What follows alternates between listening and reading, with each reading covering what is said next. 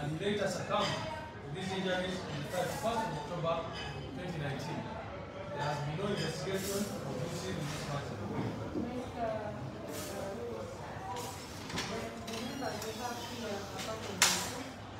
Some, that's all part of the report. And if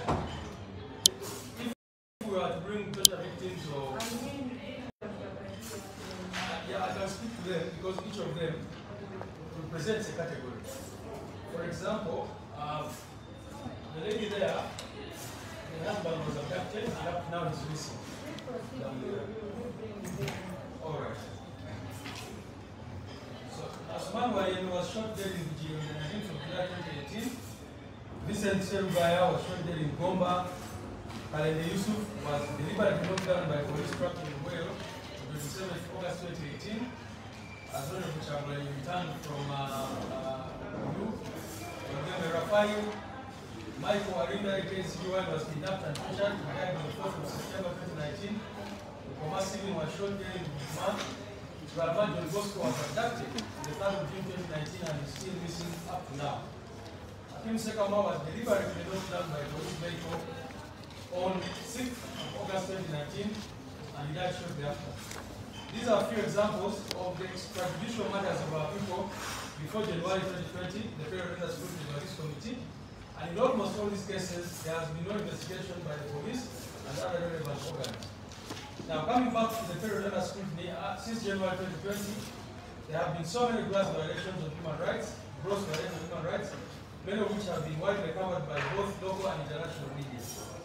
Honorable Chairperson and members, Article 21, one of this country's constitution, stipulates that human rights are inherent and not granted by the state. Clause 2 of the same article enjoins all organs and agencies of the government and all persons to respect, uphold, and promote the rights and freedoms enshrined in Chapter 4. It is a great irony that most of the egregious human rights violations have happened with the full blessing and sanction of government officials right from the highest levels. We will recall Madam Chairperson and members, General Dr. Museveni made unfortunate remarks after Honorable Chairman had been beaten and tortured near death. And General Museveni came out to say that he had been beaten correctly, he had been beaten properly. Several other government officials have made similar statements, either condoning or encouraging acts of torture, extrajudicial killings, etc. Moreover, under Article 44 of our Constitution, the right to freedom from torture and other forms of oppressive treatment is a non-derogable right. Now, I have, in my presentation, categorized these violations as follows. 1, abductions, illegal detention, and enforced disappearances. Honorable members, abduction is defined as the taking of a person against their will, generally by means of persuasion, fraud, or force. It is different from a lawful arrest, whose nature and scope are stipulated in Article 23 of our Constitution. Clause 2 of that article states that the person arrested, restricted, or detained shall be kept in a place authorized by law. Anything done outside these provisions is either an abduction or falls under the ambit of illegal detention. Now, for NUP supporters, Madam Chair, lawful arrests and detentions have been luxuries. Most of our people in thousands have since 2019 been violently abducted on gunpoint, pushed into unmarked vehicles, commonly known as drones, remorse, double cabins, etc., and kept for several days in places not authorized by law. This practice took another turn after November 2020, where over 3,000 Ugandans were abducted and kept under military detention for several weeks or months before being produced in military courts. The security operatives who continue to carry out these abductions are normally placed in masks, covering their entire heads, making it difficult for the victims to identify them. Although in some cases they do not dress in masks, making it impossible to identify them. So sometimes the question is, can you identify the perpetrator? But how will you when these people are dressed in masks covering their entire faces? Now, most victims of abductions who were able to identify where they were detained and tortured from have reported being held in safe houses in Kalangala, Itebe, CMI Mbuya, Chengera, Nakasongola, Nakasero, Masaka, Makinde, and most recently, there are reports of a notorious safe house being operated in Barara. All these these are detention places not authorized by law. Unfortunately, for example, here when I talk about this matter, Masereka was abducted recently at stand-up and kept severely tortured in a place that he later identified as Muyami facility. He's just healing from the wounds, but the scars are still visible. Those who have been able to get out of the torture centers have reported that there are still hundreds of victims there, many of them NUP supporters. Now, the case in point is Masereka, who was recently released from Muyasema facility, and author Kakwenza Chidabashaija, who was held for several weeks in a torture facility in Nigeria. Both mentioned that they left many other supporters of NUP at these facilities being subjected to horrendous torture. Madam Chairperson, even when we try to record these victims, it is sometimes difficult because every person who comes will bring a fresh list of the people that they have left there. It will be remembered that in 2019, the Human Rights Committee of Parliament attempted to visit the safe houses and was blocked. In our earlier interaction with this committee on March 31st, we presented a list of some of the abducted supporters. It is unfortunate that we have not seen the report of this committee since then. Right after the election, we were invited to the Human Rights Committee and we gave a detail of some of the people who have been abducted, and up to now we have not seen a report or any action being taken. Further, the leader of the opposition in this parliament has also, on several occasions, presented a list of missing persons and other categories of violations, but there has been no serious action from the relevant authorities. As of today, as I speak, these are some of our supporters who were abducted by security operatives and are still missing.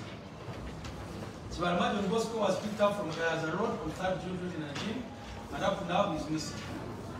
Mr. Damulina John was abducted on gunpoint in Chiseka Market on 21st November 2020. Police confirmed that he had been arrested. The High Court issued a habeas corpus order for his release, but up to now he is missing. Madam Chairperson, I've come with the wife, Damulina John, 52 years of age. He was picked from Chiseka by armed men, and up to now, no one knows where he is. Babas Moses aka Kawenja was picked up from Chiseka on 7th December 2020. Nalmoso Vincent was abducted from Gololi Market on 1st December 2020. Kwago Martin, the same story as Nalmoso. Zimula Dennis was abducted from a border stage in Chebando in November 2020. I've not included the names of the numbers of their family members, but they are available upon request, because I know this is a public document. I don't want to endanger their family members by making those contacts public. Remember, Mustafa was abducted from a border stage in Chebando in November 2020. Michael Semudu was abducted from Munabu in Kasubi on 21st November 2020. Hassan Mubiru abducted from Kawala in November 2020. Muhereza Gaston abducted in November 2020. Asumba George abducted from Chotera district on 19th January 2021, together with a group of 18 other NUP supporters who were later dumped in swamps and other areas. Wangolo Shafiq was abducted from Nasana Chebando on 3rd December. Muhammad Kanata abducted from Namaojolo, Mukono district in November 2020 and missing up to now. Sempi Jarida was picked up from Champisi sub-county, Mukono district in November 2020 and he's missing up to now. Now, these are just a few of those whose contacts we have, and we've done some preliminary investigation. Madam Chairperson, in most cases, the family members have even reported police. For example, they went up to court, got a habeas corpus order, have reported police, have moved everywhere, and police initially confirmed that they had him. In fact, the list which General Museveni read of the who had been arrested, his name was also mentioned. So up now we wonder why such people are not produced before courts of law or released unconditionally. I wish to go to another category of extrajudicial killings. Honorable members, Article 22(1) of our Constitution guarantees the right to life and provides that no person shall be deprived of life intentionally, except in execution of the sentence passed in a fair trial by a court of competent jurisdiction with respect to criminal matters and confirmed by the highest appellate court. Unfortunately, many Ugandans continue to lose lives extrajudiciously by security operatives. Ugandans who have been murdered in cold blood for supporting or identifying with NUP are very many. In November 2020, Madam Chairperson, there was a massacre in this country, emerging out of protests that took place when our president Honorable Chagulani was violently arrested in Luka district. To date, there has been no investigation into this matter, despite repeated demands by us and the international community. The officers who murdered the people of Uganda have not been brought to book. The families of the deceased were promised compensation, but this has not been done. Many of the families of the deceased can no longer afford to take their children to school because the breadwinners were murdered by security agencies. Prior to the events of November, several other Ugandans were killed. Today I've come with a gentleman who lost his brother. This time, he lost his brother in November 2020. So that's one of the categories that we're talking about. No compensation, no investigation, nothing. Now, prior to the events of November, several other Ugandans were killed for another crime, but they defined good and supporting our party and the people movement. These include Richard Kenya, who was deliberately run over by a police truck on 24th February 2020. The police claimed that the cameras on that day were not working, even when it was clear from the onlookers that Rita was deliberately targeted because she was putting on a full power shot. Daniel Chaine was shot dead on 25th February 2020 by one Pfizer Kakosa, an LD officer. Even when we secured a video footage clearly showing how this crime was committed, there was no further punishment investigation into the matter. Charles Muchabe was run over by a police vehicle in Mabira on 18th July 2020, no investigation. Senator Frank Karibala, a member of our security team, was run over by a military truck, number H4DF 2382 on 27th December 2020, and today there has been no conclusive investigation in this matter. The National Unity Platform notes and condemns extrajudicial matters of Ugandans who were not necessarily related to NUP, but who were killed extrajudicially, and these include Isaac Senyange, commonly known as Zebra Mando, who was shot dead by security operatives. Despite by the admission by the state of his murder, there has been no accountability for this crime. The continued killing of Muslim clerics, very recently Sheikh Abbas Chirevu, who was shot dead on handcuffs, is of great concern to us. At least 12 terror suspects were killed in investigations, including cases where onlookers clearly stated that the victims were unarmed or even not resisting or evading arrests. It should also be remembered, Madam Chairperson and members, that during the enforcement of COVID-19 regulations in 2020, several Ugandans were murdered in cold blood, and today there has been no conclusive investigation. These include Eric Mutasiga, head teacher in Mkono, who was shot dead by the police, Menon Simenta, a lay reader in Kasese, who was shot dead by a PDF soldier, Margaret Nanyunga, an 80-year-old woman who died after LDU personnel raided her home in Chengela town, Wilbur Kauno, a resident of Dhaka, who was shot dead by the police, Robert Senyonga, a boda rider in Njemu, who succumbed to wounds at the hands of LDU personnel, Ibrahim Namulondo, Charles Sanga, Vincent Serundi, and others who were killed during the enforcement of COVID regulations. Now, what concerns us is the unwillingness or inability of state agencies to carry out investigations and bring culprits to book. The third issue, Madam Chair, is military trial of civilians. The trial of civilians in military courts is illegal and unconstitutional. It goes against the constitutional guarantee in Article 28 of our Constitution for every Ugandan to be subjected to a fair, speedy, and public hearing before an independent and impartial court or tribunal established by law. It also goes against Uganda's international human rights obligations, and the United Nations Human Rights Council has taken the view that the practice of trying civilians in military courts is not compatible with the obligations under the International Covenant on Civil and Political Rights, specifically Article 14, and Uganda has ratified the ICCPR. In several of its observations and recommendations to countries, the Human Rights Committee has taken the general view that the jurisdiction of military courts should be confined to military offenses committed by military personnel. Since November 2020, many NUP supporters have been subjected to military trials, even when they are civilians. The charges have been largely trumped up. The motivation has been to hold these Ugandans for longer periods without availing them an opportunity to apply for bail in civilian courts. It is well known that military courts in Uganda are under the command and control of UPDF command structure. It is not possible for accused persons, more so prisoners of conscience, to get a free and fair trial from those courts. Moreover, most NUP supporters found themselves in military courts for allegedly putting on red berets. In most cases, as they can testify before this committee, after their abduction, they would be forced to put on berets or even military uniforms and their pictures taken. Then they would be arraigned before the unit disciplinary committee before being transferred to the division court martial at Kachini or the general court martial at Makinde. Madam Chair, I think I need to explain this. Most of our people who were abducted, they would just find people in houses, take them to military courts, force them to put on military uniforms, take their pictures, and subject them to military trials. In the most bizarre case, 49 of our supporters were kicked off the campaign trail on December 30, 2020, charged before the military court of being found in possession of 4 bullets and 2 magazines on 3rd January. You can imagine, they were arrested on 30th December and then they charged sheet read, but they were found with magazines on 3rd January. They would spend close to 6 months in different military and civilian prisons over such a ridiculous charge. And today I've come with Eddie Edward Semufu as one of the victims who was held for 6 months, then tried by the military court.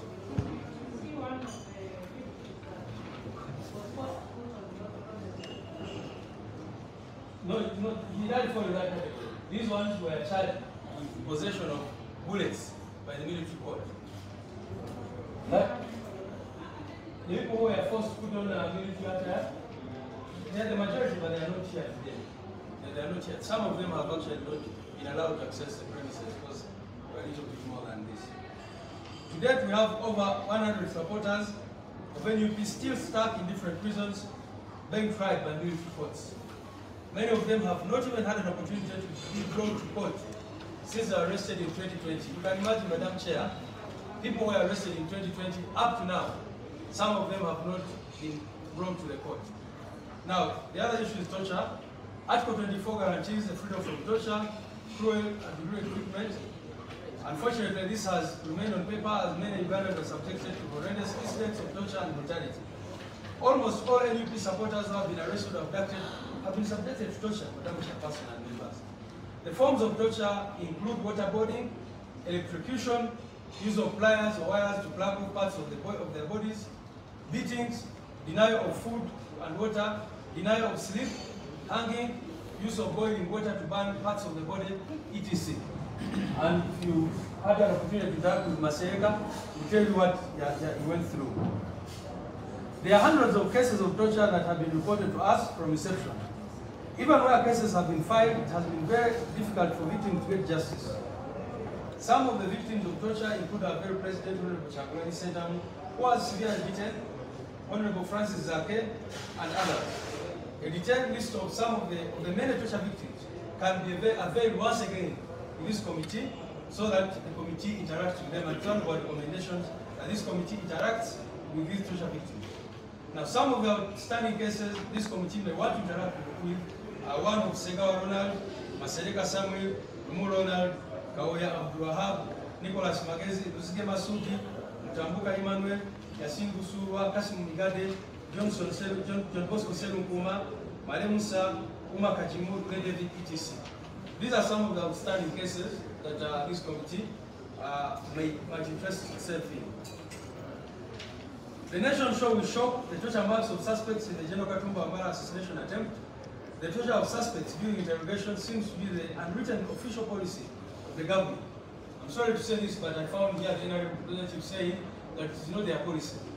But if the head of state, the commander-in-chief, comes out every day to say that this is not our policy, and yet the people he commands continue doing these actions for the benefit of his regime, then it seems to us that this is the unofficial policy of the government, which is unfortunate. Several government officials have publicly condemned torture, and yet torture continues unabated, and the objective of most of the torture is regime perpetration. Of great concern to us is the injection, Madam Chairperson, of our people with unknown substances, either upon arrest or upon release. Our people, and unfortunately, but Masereka was injected with substances, Jima Moses was, at least from their reports, when they took them in. And many others. Then, upon abduction, they inject them with substances which knock them out, and later on when they come out, they are again injected. Most of the victims, I talked about, the long term of these substances is not yet known, and we hope that this committee can investigate what those substances are. For example, the gentleman I talked about, Busulwa, was injected with chemicals which, rendered him, which put him in a vegetable state for most of the time, and until he came out and is being attended to by doctors. The other subject of concern are reports of ethnic profiling by security operatives. Capture person is unfortunate. Many victims of abductions and torture have reported that they were being mocked and taunted on account of their ethnic origin. And these include Honorable Zake, Usuru Yasin, Kasim Migade, etc. This is a very dangerous trend that would need to be full investigation, but the state seems unwilling to do so. Number 5, attack on the media. Article 29 of our Constitution protects the freedom of the press and other media. Unfortunately, journalists have continued to be on the receiving end of state-sponsored brutality. To that end, Ashraf Kaside, a journalist, nearly lost his life when the police targeted him and shot him with a projectile on the 27th of December 2020 for doing his job. Before then, security operatives had brutalized him for covering the campaign trail of our presidential candidate.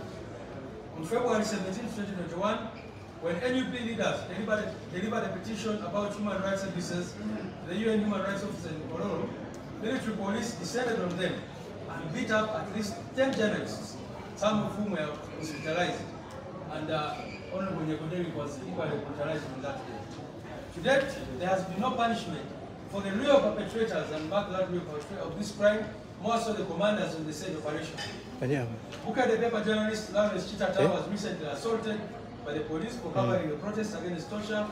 On 10th March, 9 journalists working the alternative talk media and online TV were abducted by security operatives who raided their offices, and these are just a few examples. Madam Chair, allow me to go to the next subject of election malpractices.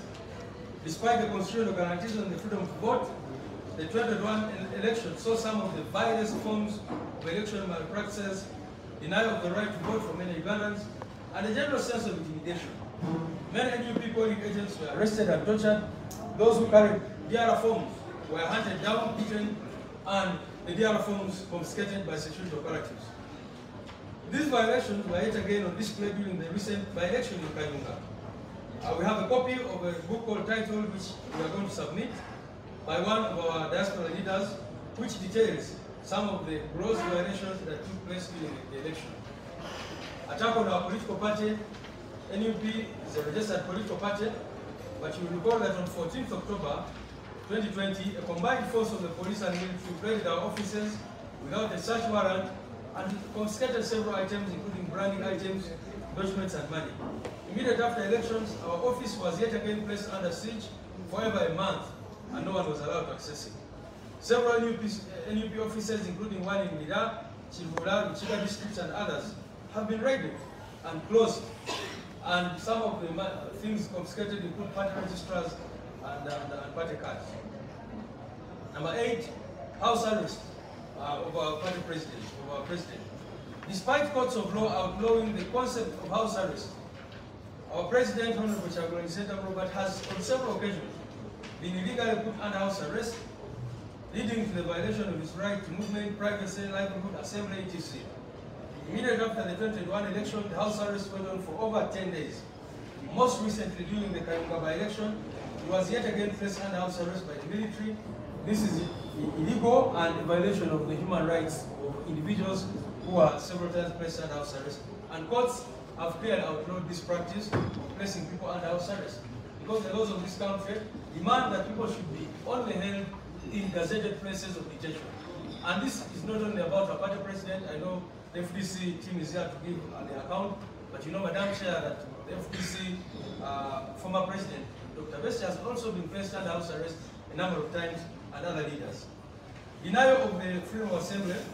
Madam Chair, despite the constitutional guarantee of the right to freedom of assembly and association, Uganda continues to violate this right with impunity, to an extent that every attempt to hold a peaceful protest by any group of people, except NRM supporters, will always be met with violence and brutality. The most recent groups to face the wrath of security forces are students from Makerere University, who are demonstrating against the continued closure of the university. A 23-year-old biomedical student called Sebuganda Richard had his hand smashed by tear gas canister when he returned to his hall of residence, Mumba Hall. Now, that gentleman is here. He has been at the hospital. I don't know if you want to show your arm to the committee. maybe later. But he lost his right hand because when he returned to his hall of residence at Lumumba, he found a tear gas canister which smashed it. Same Uganda Richard is vindicated in there. He's found it on his bed in the hall of residence. And in many countries, Madam Chairperson, police and other agencies are no longer allowed to use explosives of that nature because he's not alone. There's another gentleman here, please stand up, who's, as you can see, he lost part of his hand because the tear gas canister burst on his hand and smashed his fingers. Now, Madam Chairperson, we wonder why there's a constitution which says that you have freedom of assembly. And even yesterday, you saw the women who were protesting about the cost of living, who called their protest Kameza money. We are picked up by the military and taken in. So we wonder, is there anything like freedom to assemble peacefully, to demonstrate in this country or not? And these are the questions that this committee should interrogate. Violation of the right to property, number 10. Hundreds of NUP supporters had their borders confiscated by the police in the period leading up to the campaigns and in the aftermath of the January 2021 election. Some of these were simply confiscated for having pictures of the NUP presidential candidate or president, as if this is a crime. Those who have been able to get their motorcycles back have had to cut with a lot of money in form of bribes to be able to get. So that is a violation of the right to property. Freedom of expression, the switching off of the internet during elections was a violation of the constitutional guarantees to the freedom of expression, access to information, assembly, etc. The continued blocking of Facebook in Uganda is an extension of that violation. Conclusion. I have listed some categories of the most pressing violations of human rights in Uganda that have affected our people. This list is by no means conclusive or exhaustive, but it is only a highlight. There are some socio-economic rights that have been violated as a result of the attack on the civil and political rights. You notice that in my presentation I've mostly focused on the civil and political rights and not the socio-economic rights. For example, many children of political prisoners have been denied the right to education, the right to health care, etc. We have come with the wife Kalanzi, who was abducted in the night, tortured, and up to now is very vegetarian. That lady has kids, and every time she has to come to our office to request us for money for rent, money to take care of the kids, and that kind of thing, because the husband was abducted and taken away. So these are issues the committee needs to interrogate further, especially through interactions with the victims. Recommendations. 1. We recommend that the Human Rights Committee of Parliament is treated as other accountability committees which are headed by the opposition in Parliament. Since most violations are committed at the behest and with the blessing of the ruling party, interference with the work of this committee is very likely. The second issue is there is an urgent need to reform the manner in which members of the Uganda Human Rights Commission are appointed. Madam Chair, it has since been reduced into a lame duck body, seemingly unable and willing to confront the egregious forms of human rights. We can provide, and we provided them the last time this committee with several complaints we made to the Human Rights Commission Committee, the Human Rights Commission, the Uganda Human Rights Commission, and no step has been taken. You can investigate these matters which was far back as 2018. Of course, the courts of law have also talked about the issues there. Despite the existence of the Human Rights Enforcement Act, victims of human rights violations have largely not been able to access justice. One of the possibilities we are recommending is putting in place a human rights division in the High Court with specialized judges to deal with cases of human rights violations.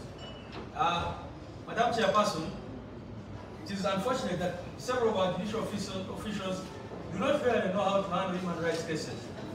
For example, when these comrades were beaten up, tortured, and taken to prison, they were denied access to their lawyers, denied access to family members, denied access to doctors.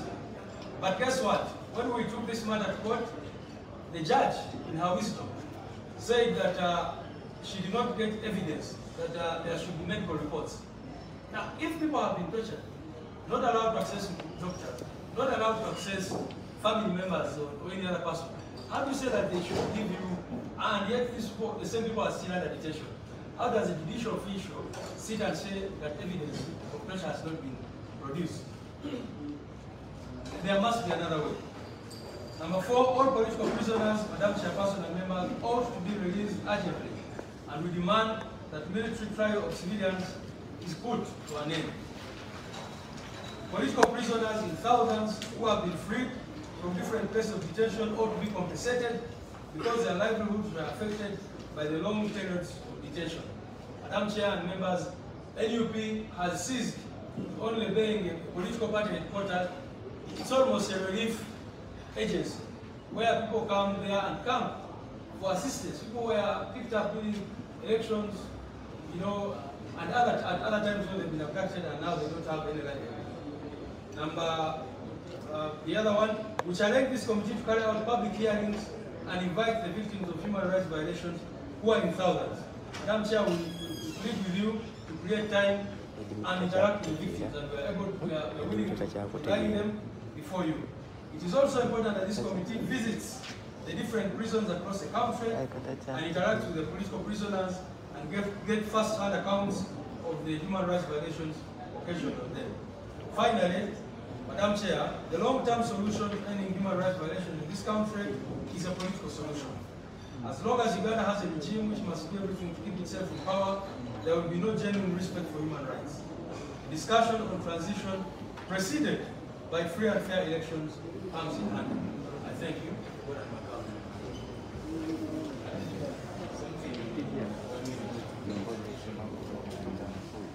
Thank you, Madam Chair. Madam Chair, the lawyers in this room know that justice should not only be done, it should be seen to be done. It's not enough for top government officials to say it is not government policy for torture and other human rights violations to happen, to condemn it, and that kind of thing. But no action is taken. No serious action gets to be taken. Nobody is brought to justice for these violations. And yet they admit it happens, they condemn it for happening, and then they say it is a few elements that are doing this. But why are those few elements not brought to justice, not brought to order, if it is not government policy? Can we begin to see the perpetrators of this torture and other human rights violations brought to justice? It's very important, Madam Chair. And Madam Chair, it's instructive for us to note that it can be anyone. We are here as the National Unity Platform. Earlier on, there was the SRM, UPC, our colleagues from FDC are coming after us. It can be anybody. And it's important for all of us not to look at it through the lenses of political parties. There's a gentleman called Zebra Mando Senyanje. He was killed arbitrarily in cold blood. And Mr. Museveni admitted as such on TV. This gentleman was an NRM mobilizer. Was not an NUP supporter, but he was killed in cold blood, and to date, not a single person has been brought to justice. The victims of the November 18th and 19th massacre, as we think of it, they could have been supporters of anybody else, you know, because you find this lady who was taking food to her customers, she was killed.